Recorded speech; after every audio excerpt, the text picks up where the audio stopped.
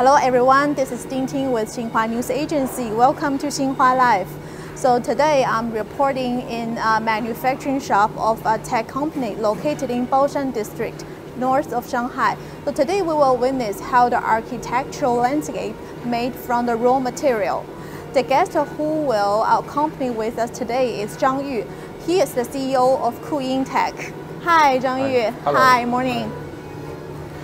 So first, as we have come to the manufacturing shop here, so can you give us a brief introduction about here?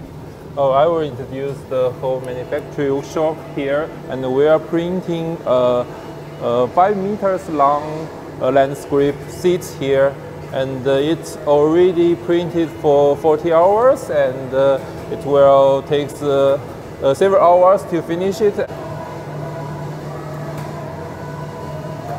So what kind of material is it used to print? We are using ASA with glass fiber here, and it will be a very strong materials, and it will be very suitable for the outdoors using. And you can see that this material is printing here for very high temperature. Yeah. Yes, and how long has it takes to print like half of the device?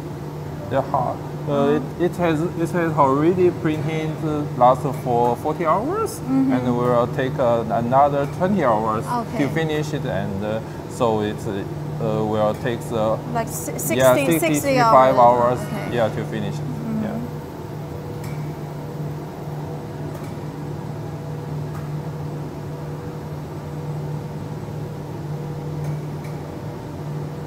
So it looks like a seat in the park. Yeah. Or,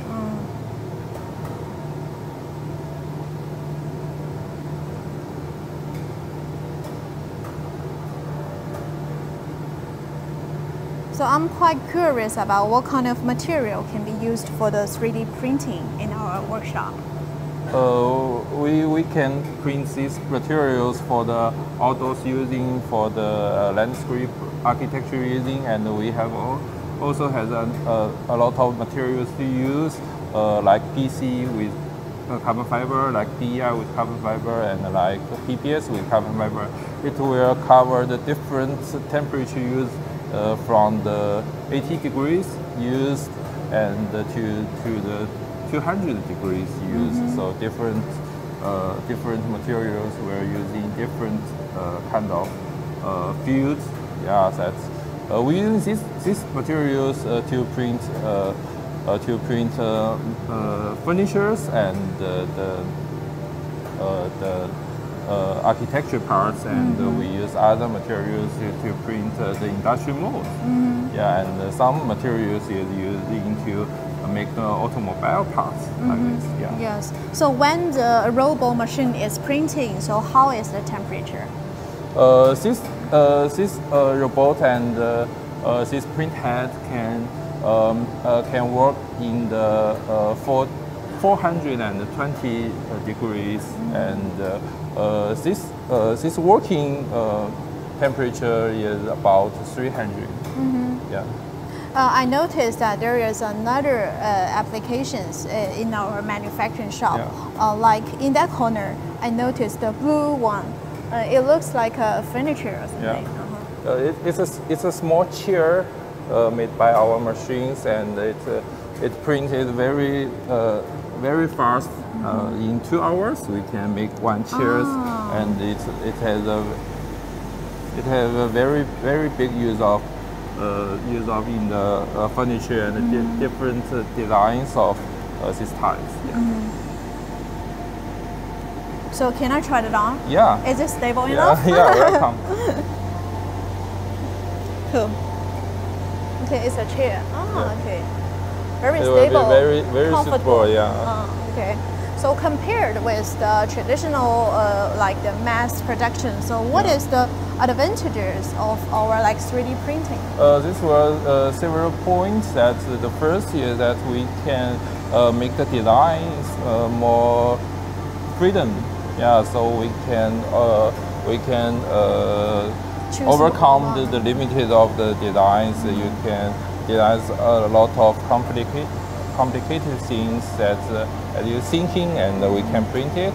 And on the other hand, we can reduce the complicated production process. Let's move to that part. So I noticed that may be the raw material that made for the 3D printing. Yeah, this our raw materials. That you can see that it is like some rice, and we are using that pellets instead of filaments, that you can make it more low cost, and it will be more cheaper than the filament printing materials. Yeah. Okay, so the raw material is made in China. Yeah, the raw material is made by ourselves and developed by ourselves. And I noticed that the weight of each bag is 25 kilogram. And like that kind of the seat. So how many bags were used? Like this seat, it is about 100 kilograms. So the four bags, materials can make like one seat. Okay.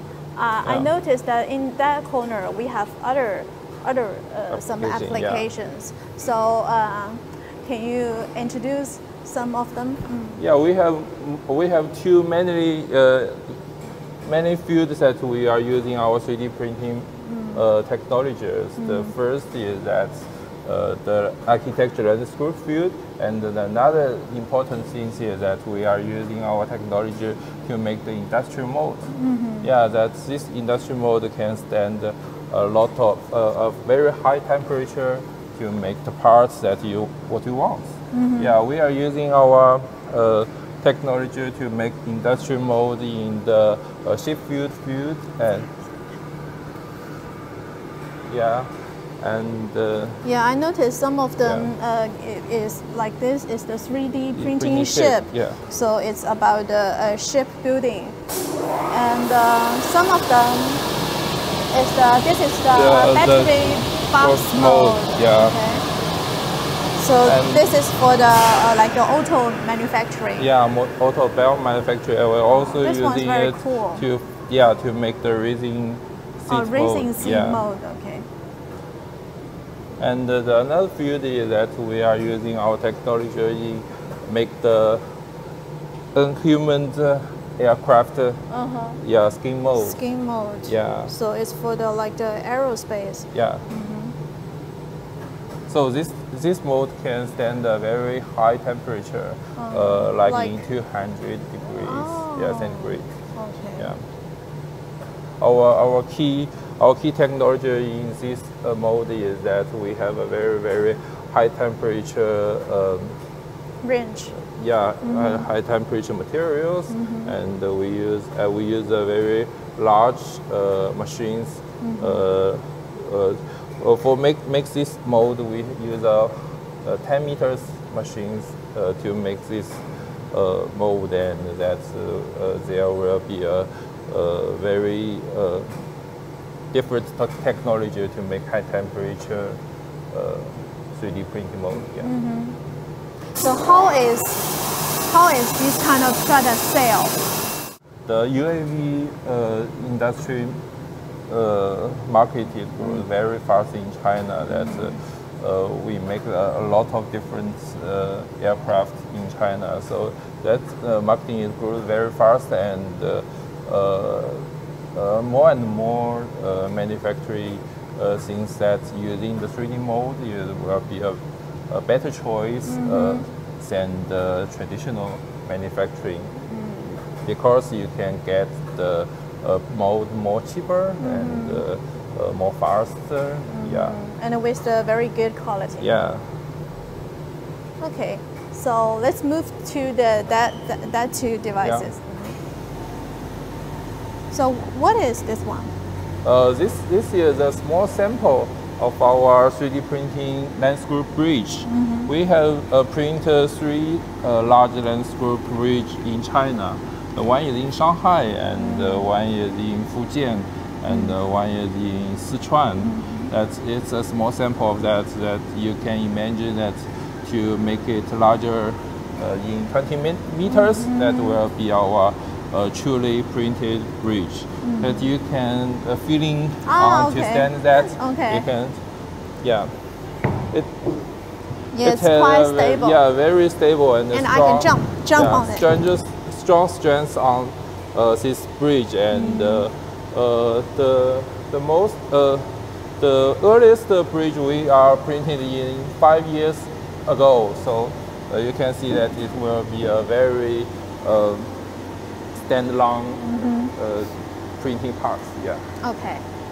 So just beside the bridge, some part of the bridge is a very long seat. And it is estimated that like 5 to 10 people can be seated one time on this seat. Yeah. So I know some of like this kind of seat already being used in some of the parks in Shanghai. Yeah. Okay. So let's have a seat. We can sit here. So compared with the foreign enterprises, so what do you think our advantages? You know that in these years that China has overcome a lot of technology program in the additive manufacturing, and truly that we are believing that the additive manufacturing will be the direction of the future future manufacturing in the future. Yeah. Okay, so you are quite confident about it. Yeah, so for our company, Shanghai Clean Technology, we are instead on to develop and research our own technology in hardware, software, and materials. So we are very instant on to hold all the technology in our hand, and so we can make the manufacturing field in China better. Yeah. Okay, so as Zhang Yu has mentioned, that several 3D printing landscape has already applied in some of the parks in Shanghai. So now we are going to get one of them. Stay tuned and see you later.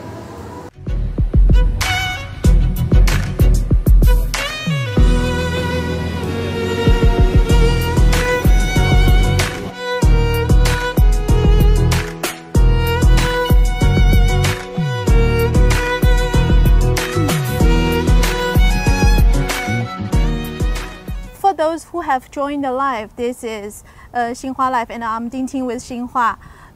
Today we have an exploring tour about the 3D painting. Here we come to a mini park in Putuo district, Shanghai. In the first part of live today, we have come to the Kuying Tech, a local 3D printing company, come to their manufacturing shop. And now we come to the mini park on Daduhe Road, Putuo district. So here we can see the seat just made by the Kuying, and they are settled here.